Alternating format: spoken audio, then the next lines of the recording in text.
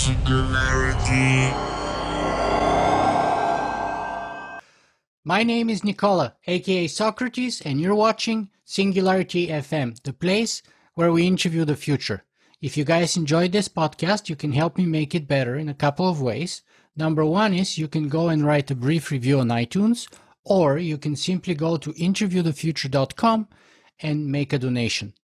Today, for the third time in the history of our podcast, we have Canadian science fiction author and professional futurist Karl Schroeder.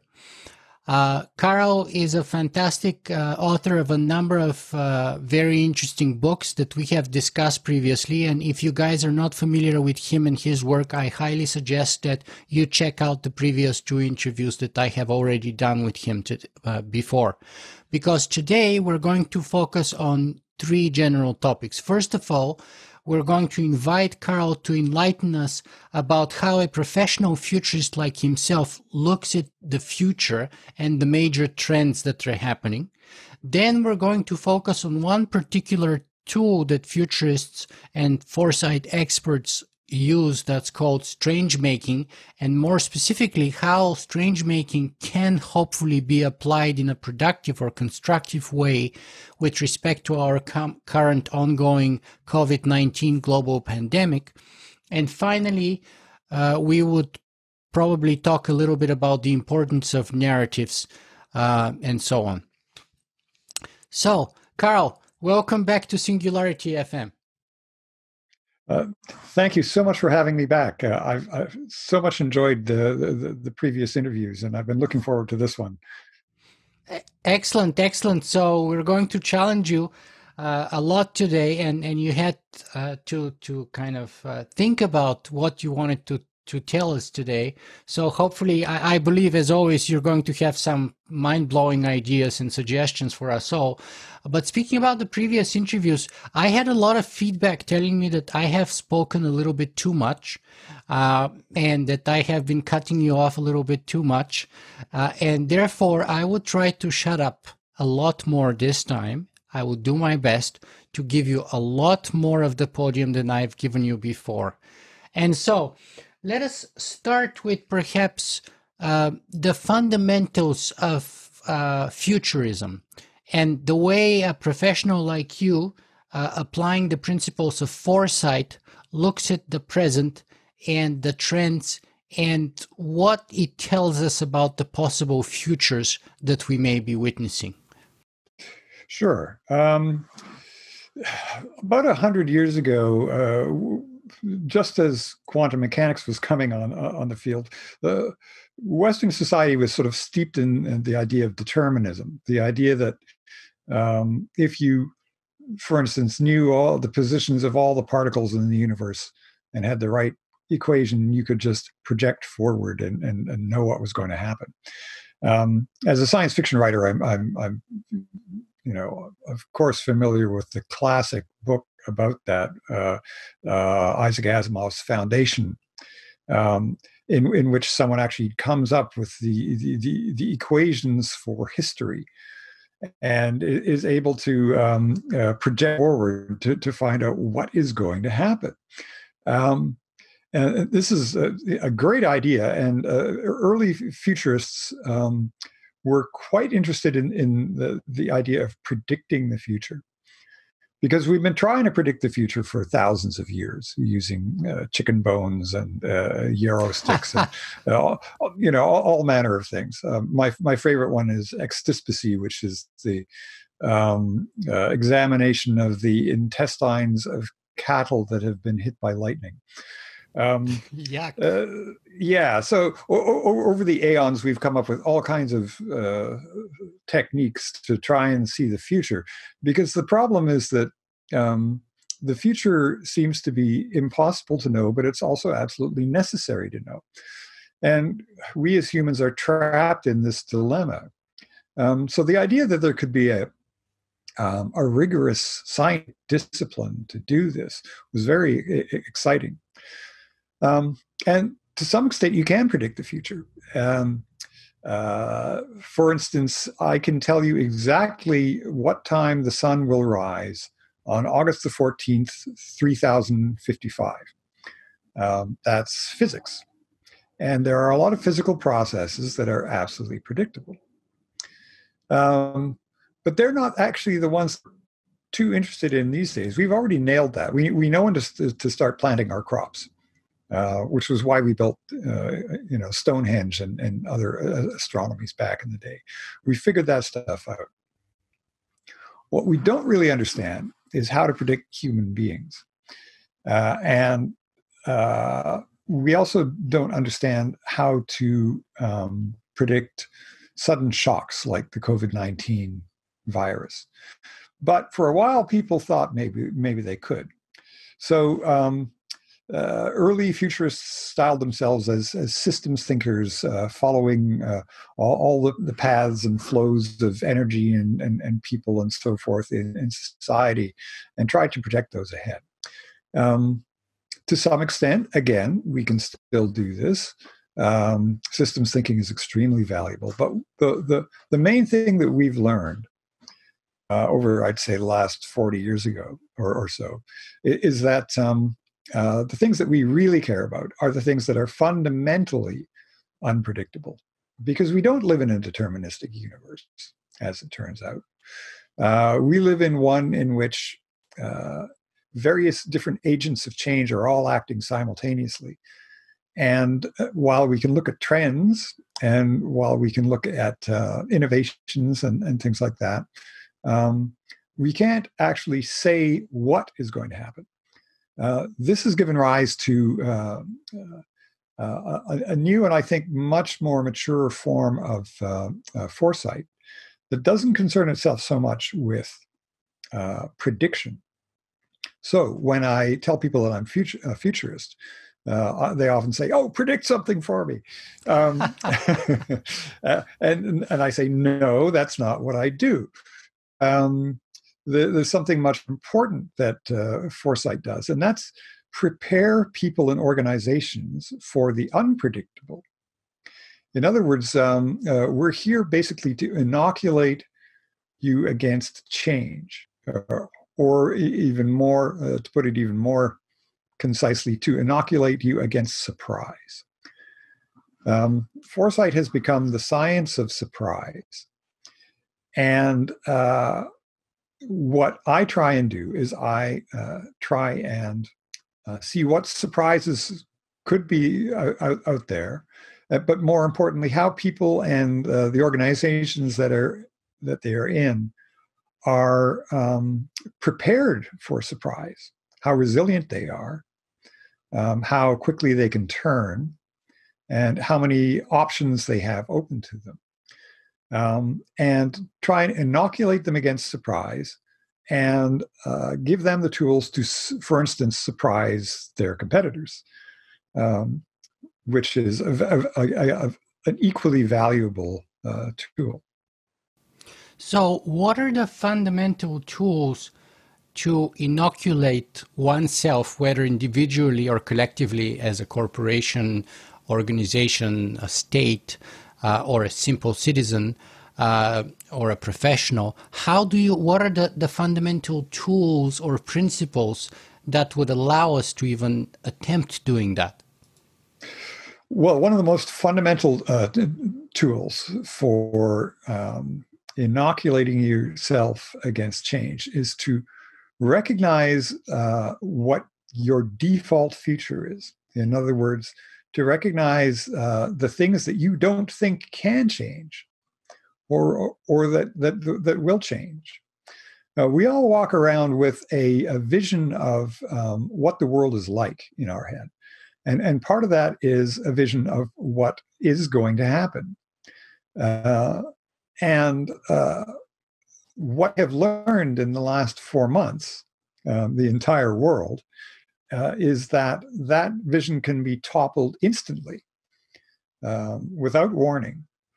Or even though we were warned against pandemics many, many times, without our recognition of the possibility. And it's that lack of recognition that is the issue. It's not that pandemics weren't predicted. prediction, even if it were possible for something like this, is not really the issue. It's the presence of that default assumption that it's not going to happen. Not this year, not on my watch, not in this company, not for this country.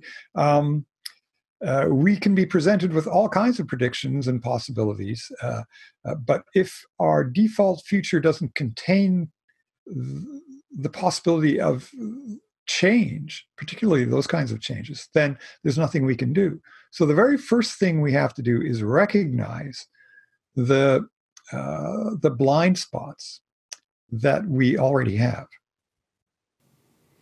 Okay, and then where do we go from there? And by the way, speaking of sort of like change and like we have this term now that's being thrown all over the place. New normal. Some people call it post-normal.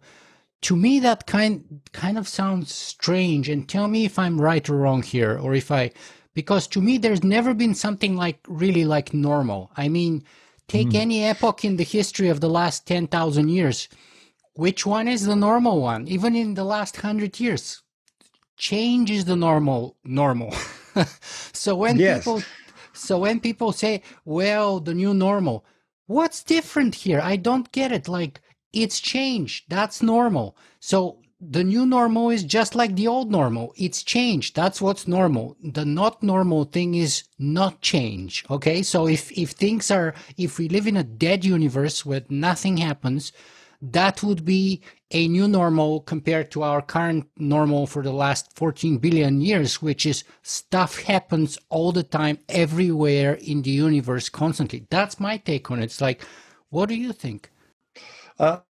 Yeah, no, I agree with you. The issue with the new normal and with normal is again around surprise. So the pandemic was a big surprise, but now that it's here, we're living sort of past the surprise. We're moving past the stage of being surprised, and that's what people, I think, mean when they refer to it as the new normal. What's not normal is surprise. And what is normal is even the weirdest of situations that we might be living in. Changes that we are aware of. I mean, one way to look at this is that we imagine that we have a language, a grammar for describing the world around us. And it has words and it has sentences that you can build with those words. And we can combine those things in all kinds of ways to describe the world.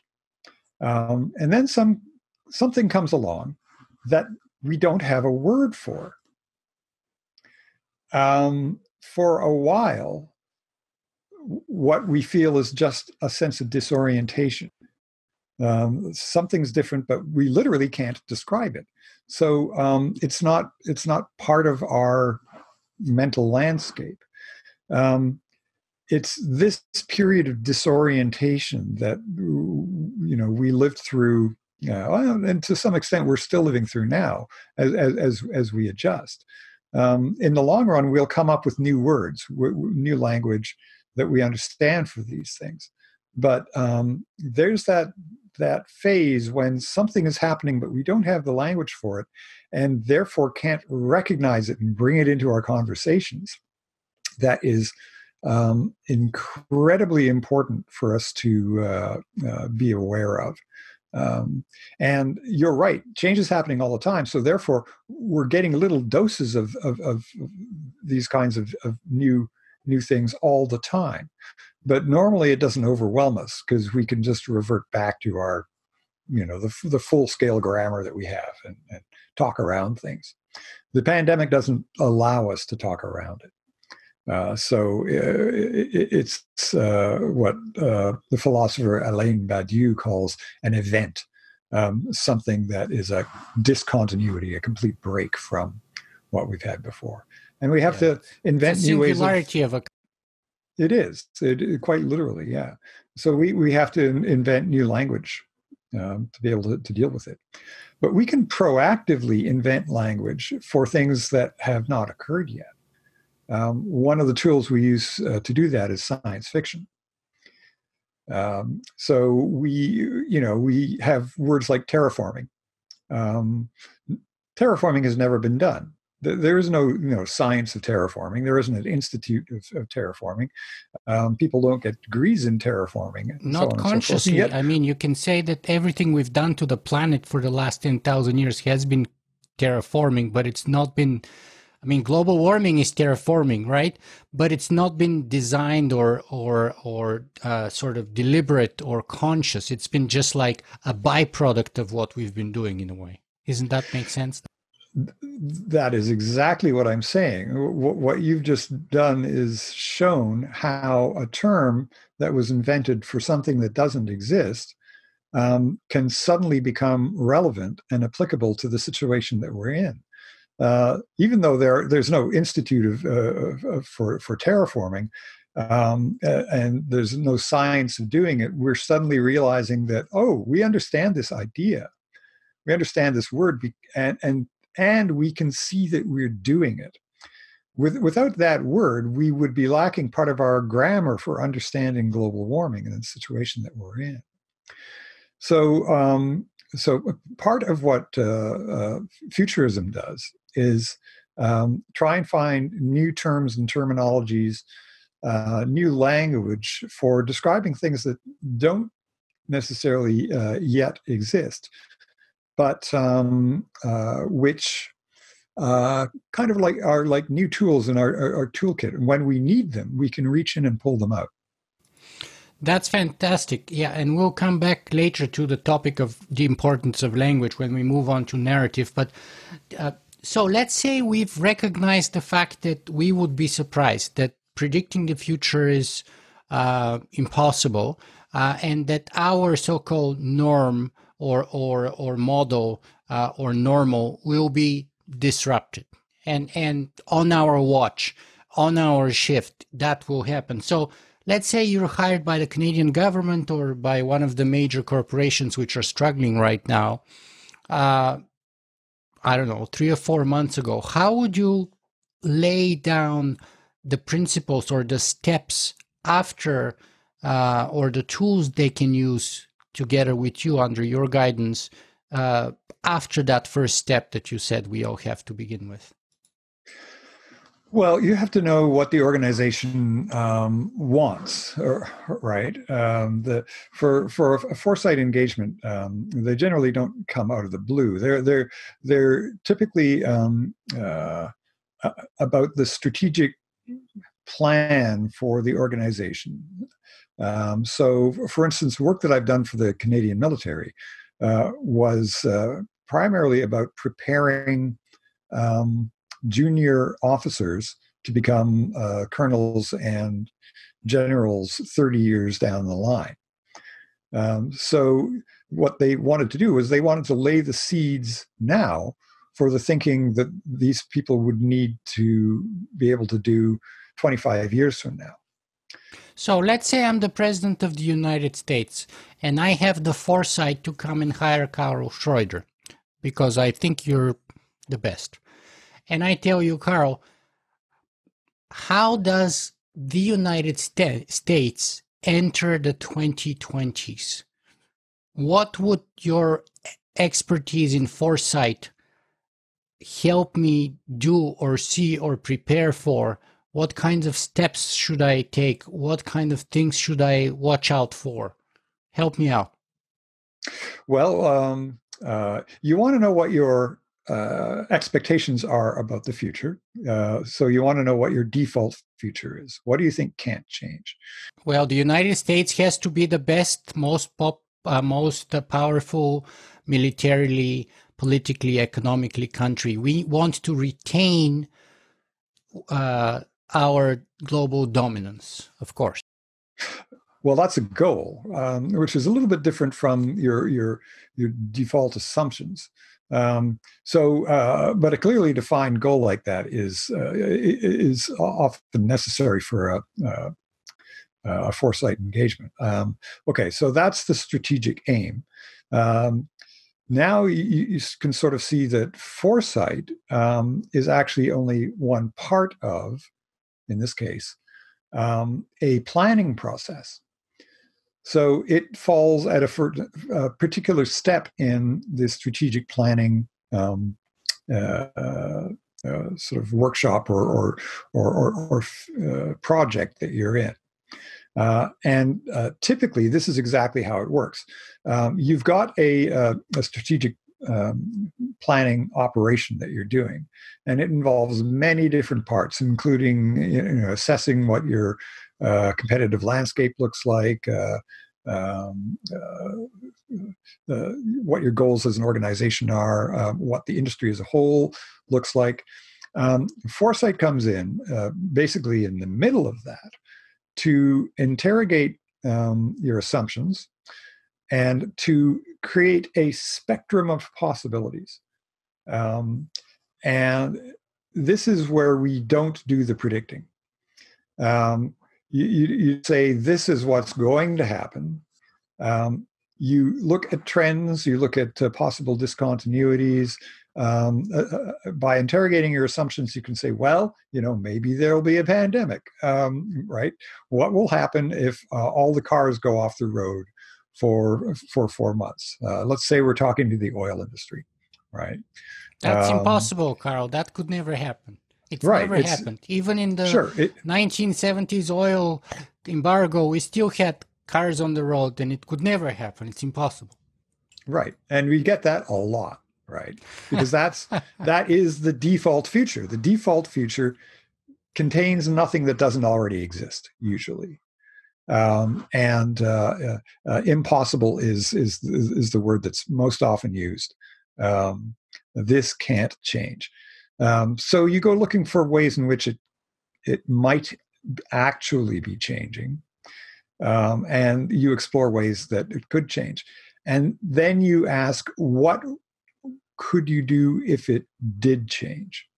In other words, what's your current state of resilience? Are you able to sustain a shock like that? So for a lot of organizations, or for instance, Canadian provinces who are invested in one primary like Alberta in the oil sands. Yeah, you ask, well, what would happen if this crashed? Are you diversified? Do you have a plan for diversification? Clearly, they're not. Well, they've had many opportunities, and they've done a lot of work towards that. And in fact, Alberta has, if not the most, futurists working in government. It's got a lot of professional futurists, very, very good ones. And they do this kind of exercise. Yeah. So why do I not get the vibe that they've been prepared at all for any change or pushing for any change for the last decade? But they've been basically, instead of forward looking, that's my sort of non-professional, partial and skewed subjective personal observation, is that they've been stubbornly refusing to look forward into the future, but stuck in a sort of late 19th, early 20th paradigm that they're refusing to move away from. That's my view. Well, what I would say to that is, who's this they that you're referring to? Because right. So this brings us to a really, really important part of foresight, which is, who is your customer, and how much power does your customer have? Usually, foresight is brought into an organization by some kind of internal champion, somebody who believes in the process, understands it, and can see the need for building that kind of resilience. And as a foresight professional, you may be brought in to do workshops, to create scenarios, all kinds of things. But the fundamental question in the end is, at what level are you speaking? Are you talking to some line manager who has a budget that they need to spend, who brought you in? Or are you talking to the CEO who actually has the power to implement changes?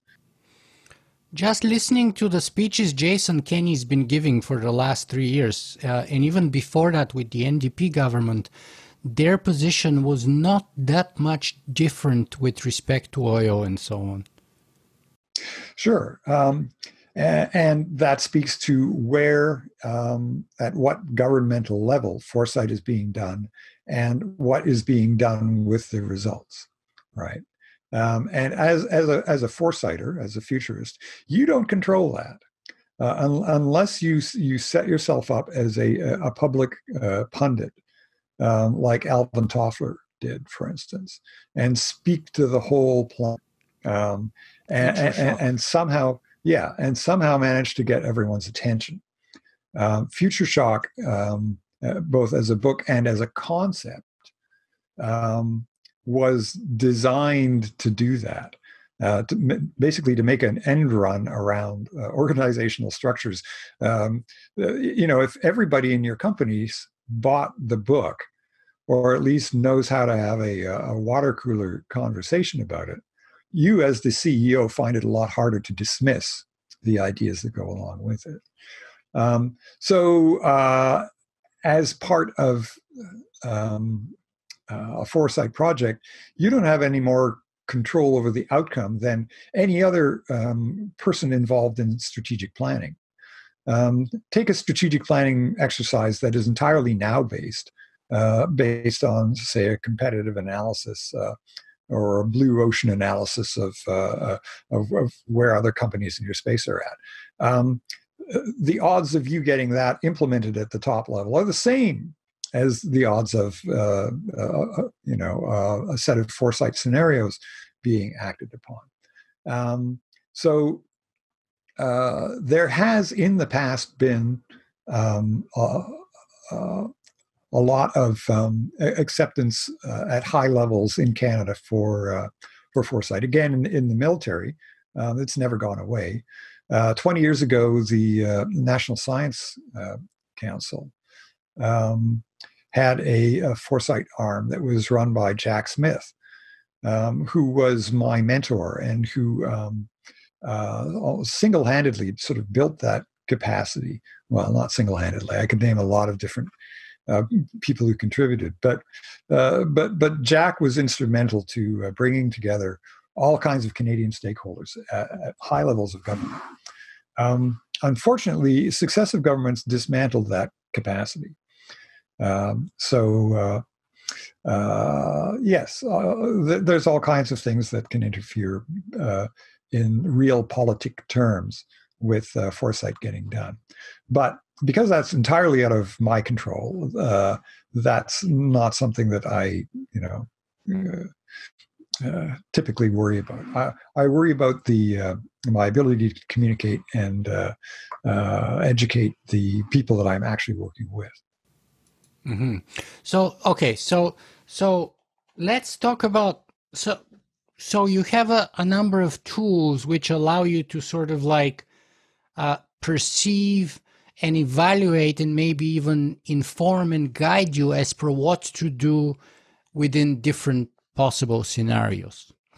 And one such tool that we touched upon during our previous conversation was Strangemaking. So can you perhaps share with us, first of all, what is Strangemaking in general? It's usually got two components to it. It's deeply wrapped up with what I've actually been talking about the default future. The first part is learning to make the familiar strange. Making people wake up to just how out of equilibrium their situation might be. You might think it's normal for a city of 4 million people to be pouring immense amounts of gasoline into their cars and all of them driving past each other in various different directions, miles and miles away from where they live, to work for 8 hours and then all jumping in their cars and driving all the way home. But when you're immersed in that lifestyle, you don't see it. So finding a way to get people to see that is the first component. The pandemic has done that. It has strange-made commuting for us. Suddenly, we're recognizing that this was an odd, out of whack situation that we were living in all along, right? Maybe even the second obsolete part, in many ways. yes. Well, it could be now, but that's sort of the next stage in our thinking, right? But the next step is to make the strange familiar. So once you've opened the door to the possibility that things could be different, you enable so many options for people. To get to those options, they have to be able to imagine the world as different. And normalizing those differences is the other part of strange making. So when I talked about terraforming earlier, that's an example of taking the strange and making it familiar. The specific move in that case is to say, oh, we have been terraforming the Earth using fossil fuels. That's a strange making move that takes what was unfamiliar and normalizes it. Mm-hmm. So let's take the current ongoing COVID-19 global pandemic. And you said maybe we didn't recognize it. Most of us didn't. And even like we did our previous interview, I think it was, what was it, March 5th, 4th, 5th, somewhere thereabouts. And we were sort of just at the very beginning. And I mentioned it a couple of times briefly, but we never focused on it. And I even had conversations with other people that, it's inevitably going to come here and it's going to be bigger than we expected. But I never even recognized how big it will be. Mm-hmm. And we didn't kind of cover it sufficiently. So let's see now, first of all, what can we learn by the surprising emergence of this previously unrecognized future that is now our present, called COVID-19 global pandemic? And secondly, how can we strange make, or what can we make out of it now that we're here? Yeah. There's an old saying in science fiction. It's been attributed to several people. It might be Larry Niven who said it first, that the science fiction writer's job is not to imagine the automobile, but to imagine the traffic jam. And in the case of a global pandemic, what we were able to imagine was the automobile. Basically, we were able to imagine the fact of it, and how a global health response might play out on the institutional level. But what we couldn't imagine was that we might walk out at 8 a.m. On a sunny day in a city of, again, this one is about 4 million people, and hear nothing but birds, and look up and see a perfectly blue sky. We didn't connect the idea of a pandemic with the idea that wildlife would be penetrating the cities, or that people would be walking down the middles of the road, or that people would be enjoying this quiet and finding something there that they had forgotten that they'd lost. So the strange for the pandemic for us has almost by definition come from unexpected directions. It's come from the first 3 weeks of the toilet paper crisis. To predict the pandemic meant, if you were really going to do it, to predict that people would be hoarding toilet paper and ignoring all the food on the shelves. In the usual zombie apocalypse scenario, it's the other way around. You get people camping out in fortresses with mountains of canned goods. No, that's not what happened. And it's the things that were expected that didn't happen that are really our indicators for how to look at change. There hasn't been mass panic. There has been an immense outpouring of community spirit and community support. Things like this. Well, but there's been a lot of resistance too. You have armed militias storming the state government in a number of states in the United States, basically. I mean, thankfully without like any actual violent, armed confrontation. But basically the police let them kind of march in.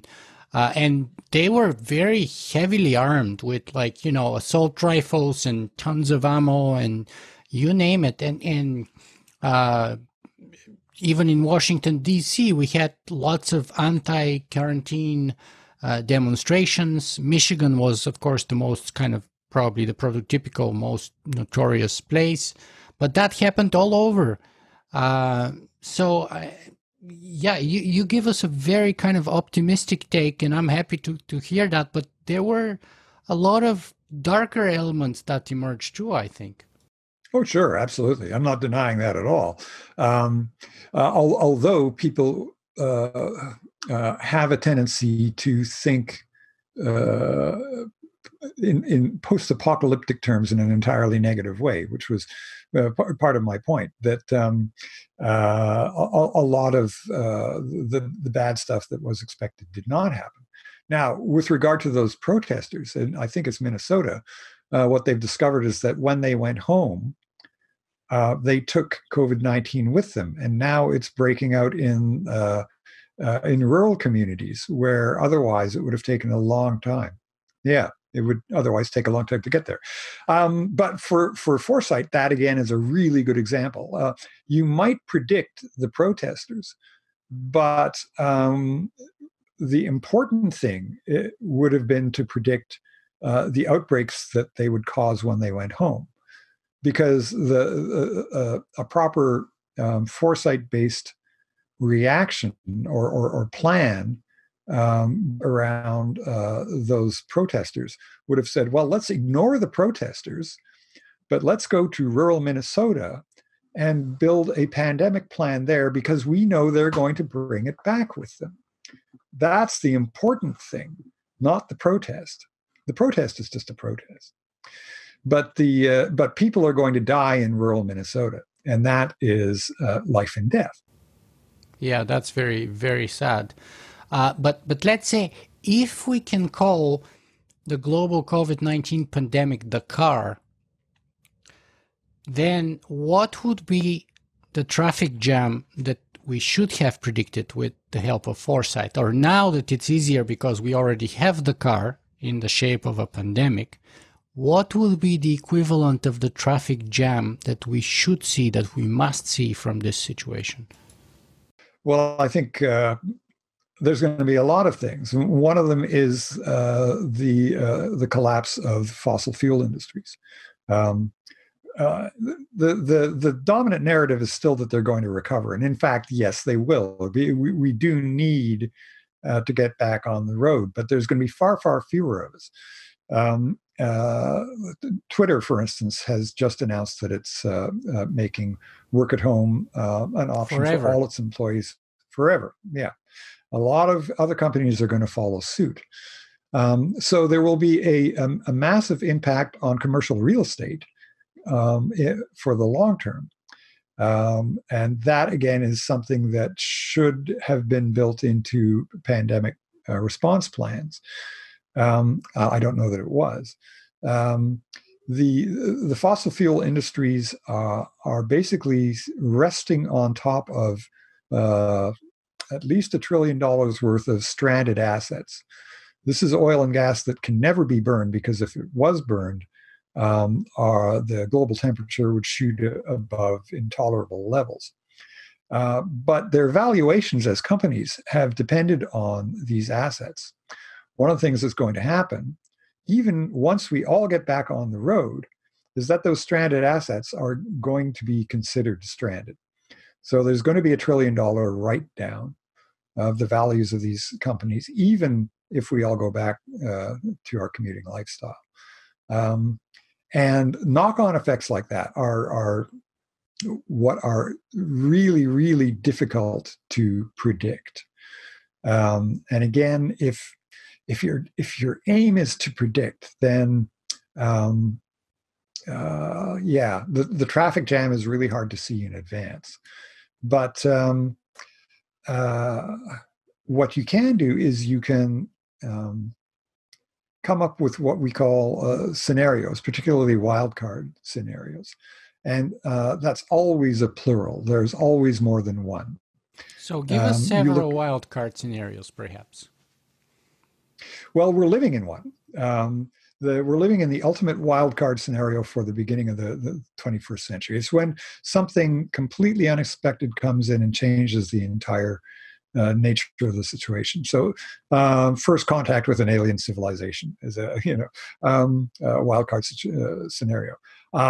For energy, wildcard scenario is the sudden invention of cheap nuclear fusion, for instance. The problem with wildcard scenarios, no, not by itself, because everybody expects it. And is planning for it. So not by itself. It's the thing that it's out there, and you may know about genetics it. Like CRISPR, genetic manipulation such as CRISPR would also fall under that sort of like expectation, therefore not really a wild card. Not by itself. Again, it's something that might happen because of CRISPR that could be a wild card. Could be the wild card. Yeah. Right. So for instance, with AI, go ahead. For instance, a genetically tailored disease. So a new pandemic that was artificially created, unlike this one, which is natural. Mm-hmm. Or, for example, some kind of a wild card potential scenario as a byproduct of the invention of AI. Give me one possible candidate for that. With regard to AI? Yes. I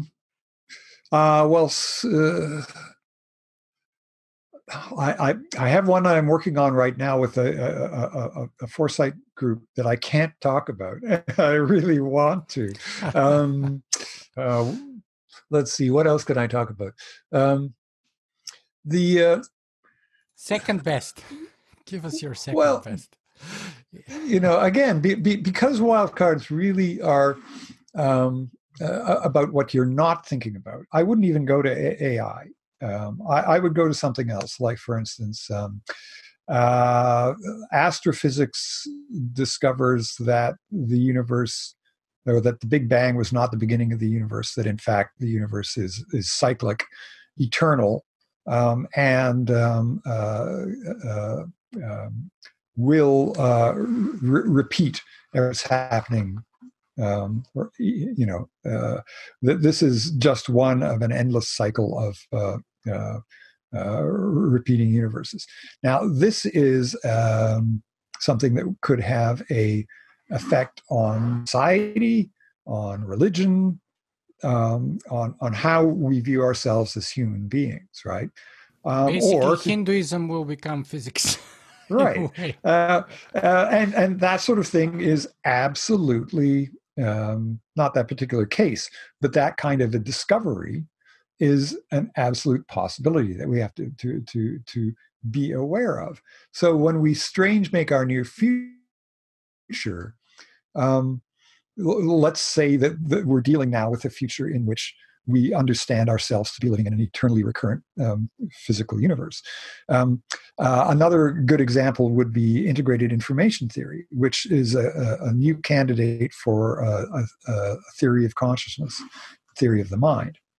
What is really interesting about IIT is that it purports to be able to allow you to instrumentally and mathematically distinguish between a conscious system and a non-conscious system. So you can design two computers, and they both talk to you. They're both AIs, and they both seem to be conscious. But you can prove that one of them is, and the other one is just pretending. Not only that, you can say with absolute certainty that your cat or dog or the cattle that are marching into the slaughterhouse have minds and conscious experiences. So again, what does that do to society? Does this make everyone into vegetarians, or does it start a war over the rights of animals, for instance? This, again, is something that is an absolute possibility based on science that's actually out there in the wild right now. And yeah, it creates a wild card situation. So, as you said, we are living in one of those wild card situations right now. And last time when we were talking about your book, we were talking about some examples about a freedom within limits, and how, as you said, we have infinite possibilities or infinite degrees of freedom within a very narrow actually range of actions or possible futures that we can sort of go along. And how we were talking about the example of a hammer, which is always perceived as a hammer until it's broken, and then suddenly you have the possibility of perceiving it as something different, of using it for something different, and of seeing it in a totally new light. So let's see if or how maybe we can take that kind of reasoning and learning and adapt it, if we can, to our current COVID-19 situation. What is it that got broken, and what is it that we have new freedom to do today that we didn't have before? Well, it's pretty clear what got broken, and at least in places like the United States, and that was the naive idea of personal freedom. So when all those protesters went out and said, well, you can't make me not go to work, they didn't realize that they were not arguing with other human beings about this. They were arguing with an agent, a non-human agency, loose in their environment, that was trying to kill them. But that's no laughing matter. But I'm sorry. Yeah. No, but I think that we talked about last time the fact that one of the theories of change that people often have is that change happens because people make things change. And if a person doesn't make something change, then it doesn't change. Ergo, if something changes, it's because somebody made it change. And therefore, if COVID-19 is raging across the planet, it's because somebody made it happen. It was developed in a lab by this logic. It was allowed to flourish, or it is a political tool. It doesn't really exist, but people are saying that it exists. This kind of thinking leads you to view the universe as consisting of nothing but human beings and their various political ploys. And in that case, COVID-19 is nothing but another political ploy. So you fight back against that the way you always fight back, by protesting, right? By blaming, by all the normal strategies. The problem is that you're not dealing with that kind of an agent of change. So these guys are going to get sick. They're going to go home and they're going to pass on the sickness to their own loved ones. It's a tragedy. And it's a tragedy that's nobody's fault. So that was, the hammer breaking sort of moment for a lot of people. But the question of what can change positively, well, I think we're seeing that already. That people are talking in many countries about the economic recovery having to be a green recovery. That this is a historical moment in which, because everything's shut down anyway, we can restart our institutions in different configurations. Yes, we absolutely can, because so much of the world that we live in is a consensus reality. It's the world that we agree exists.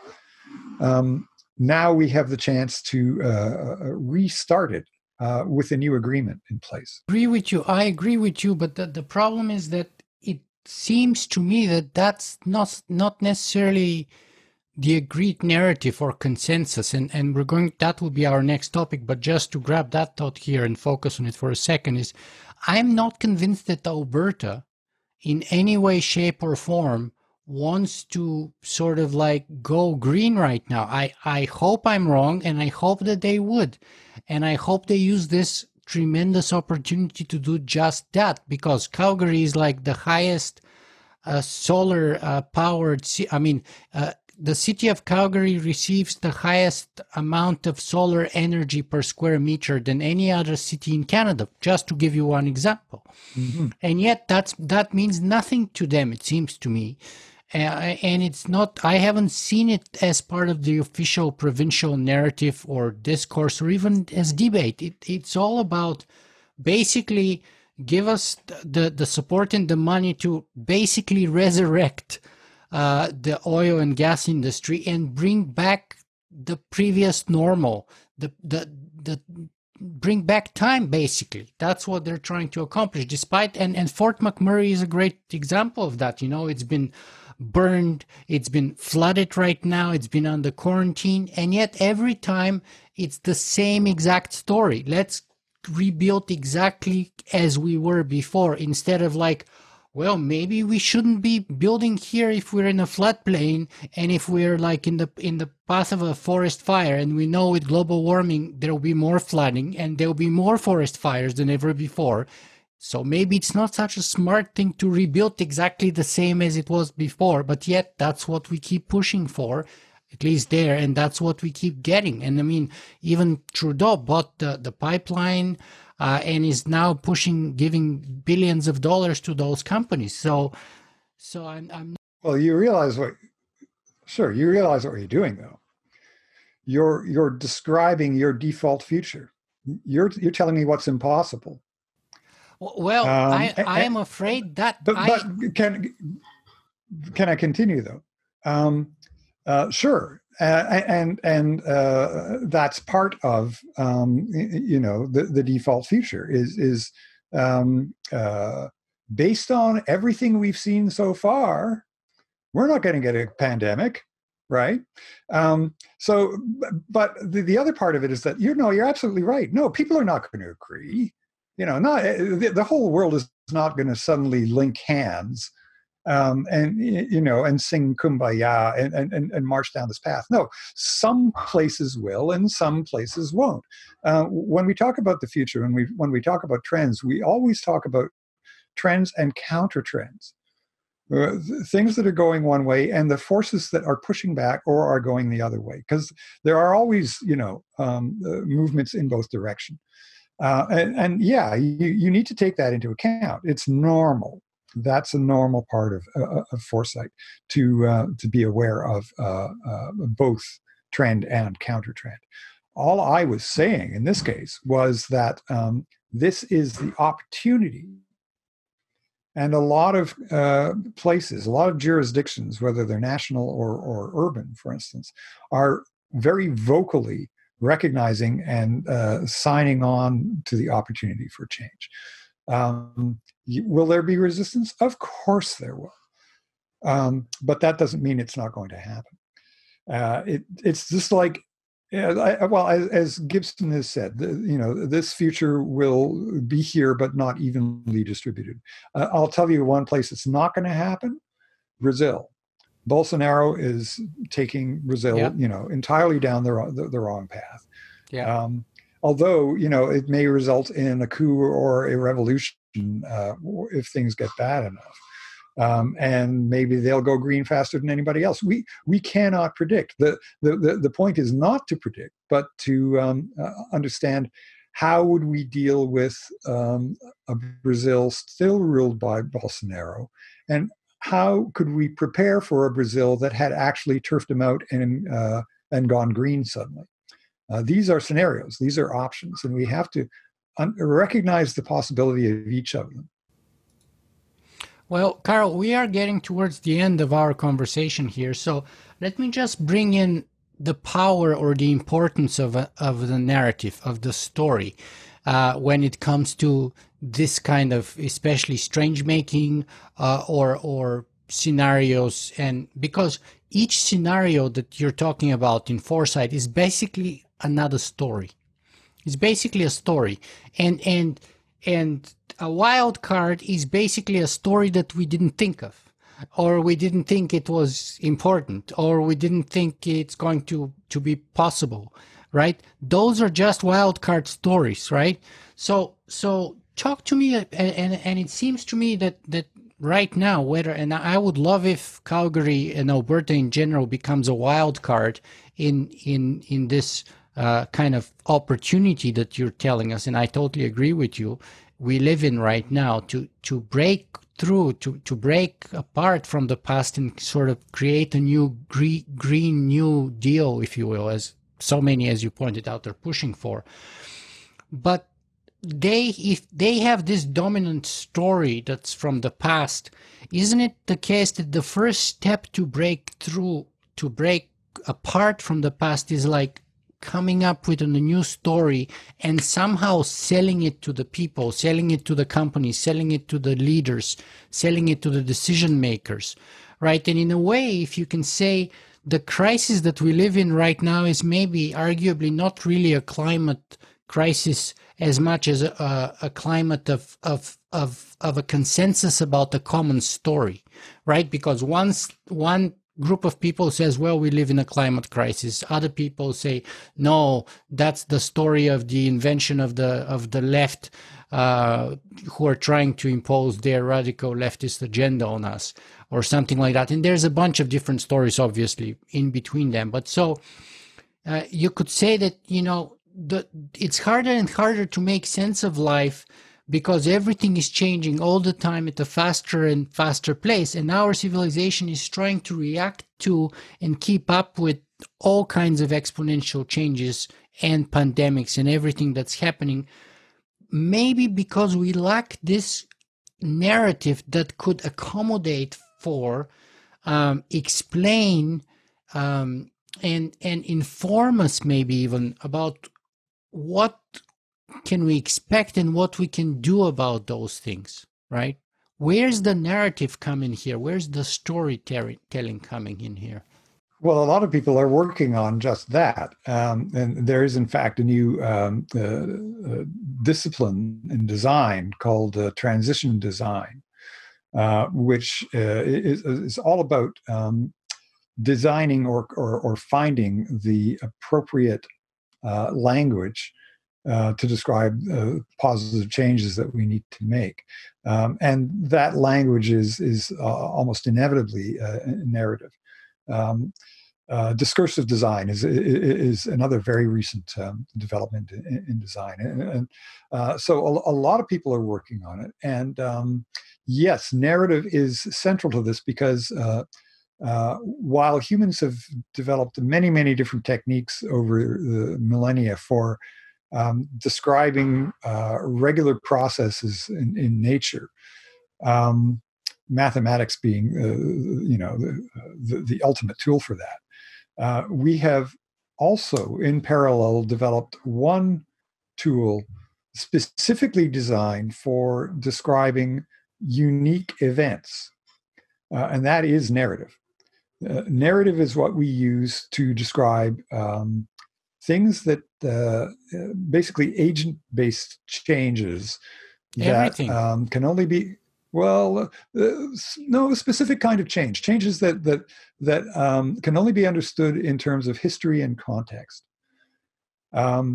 So a tornado, for instance, we understand tornadoes in an abstract sense, but any given tornado, it has a story of where it touched down, what it threw around, the path that it took, the specific damage that it caused. That is the story of that particular tornado. And while we may understand, broad historical changes like recessions and so forth, or even pandemics, the only way that we can properly understand any given one is to tell its story. So what a lot of people are trying to do right now is tell new stories about the future, and I'm doing that as well. I'm interested in the story of the civilization that comes after ours. And I'm interested in that story not being the triumphalist, colonialist, space colonization future in which we master science and technology and pave the earth. And I am interested in that story being a triumphal story for humanity at the same time. I'm not interested in post-apocalyptic narratives that are dystopian and so forth, because we've done that. We have that particular deck of cards that we can draw on. But what we need now is we need hopeful narratives that provide us templates for building stuff, whether it be institutions, legal frameworks, ways of living our lives. That guide and inform us how to adapt to that change and what to aim towards and what to build and what to look forward to and what to strive for and what to aspire for and what to dream for. Yeah, absolutely. And they can't be based on a prediction. We can't, like Elon Musk, say, well, we will build a second home for humanity and move to Mars. And we can't say that we will develop a magical technology that fixes global warming. And we can't say that global warming will overwhelm us or that society will collapse or any of these things. We have to speak forward into uncertainty and say, this could happen, this could happen. But more importantly, I hope this happens. I want this to happen. And give ourselves directions. And maybe this should happen. Right? Yes. Not only what is and will happen, but what should happen. And there's a very important concept in Foresight called the aspirational future, the future that you aspire to. We have and we're developing more techniques for taking an aspirational future and then building the roadmap to get there. Always understanding, as with any plan, that things will change along the way. But if transition design can, and if the storytellers of the world can find new aspirational futures that converge in a way that we can all act together, we may not all have the same aspirations, but if they're close enough that we can agree on what to do, then the rest of the 21st century could be a very exciting place to live. Yes, and you said that you're interested in that kind of future, and I'm interested in your next book, depicting and creating and imagining that kind of future for us all. So I'm very much looking forward to it. Karl, I'm afraid I can speak to you forever, as always, because I find it tremendously stimulating and very enriching, but unfortunately we're again out of time. So tell us quickly, what's the best place for people to find more about you and your work? Well, I have a website at kschroeder.com. I'm also on Twitter. My handle there is just Karl Schroeder. I try and keep people up to date through those venues. And I would encourage everybody to go out and look up transition design, and be open to all the new generation of really exciting science fiction and fantasy writers out there who are imagining and aspiring in exactly the way that we've talked about, and who are richly deserving of attention. Isaac Asimov and the Foundation is just so 20th century. We have to get past it. And there's a lot of really good writers out there that are doing exciting work right now that I hope will inspire people. So it's time to move beyond Isaac Asimov's Foundation series and predicting the future and predicting history or future history, and sort of embrace the new generation of science fiction authors who are imagining and creating this kind of aspirational future.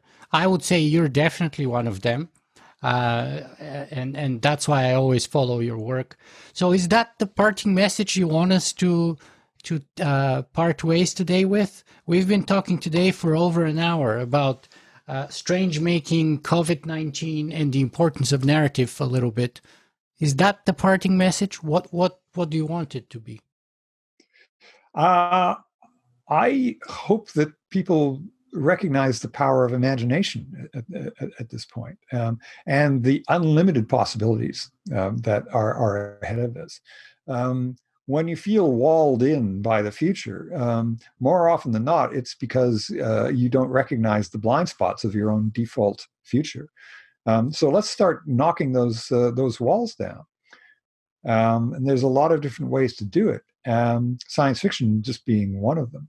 But strange make the world for yourself, and find the things that can change, and imagine that they will change, and have a little faith in the future, because we can build the one that we want.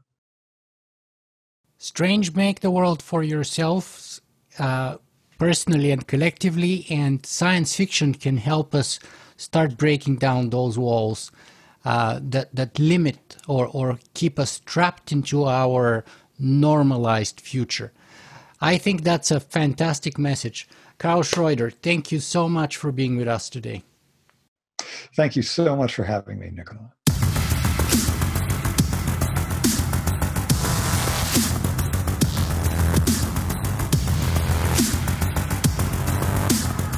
If you guys enjoyed this show, you can help me make it better in a couple of ways. You can go and write a review on iTunes, or you can simply make a donation.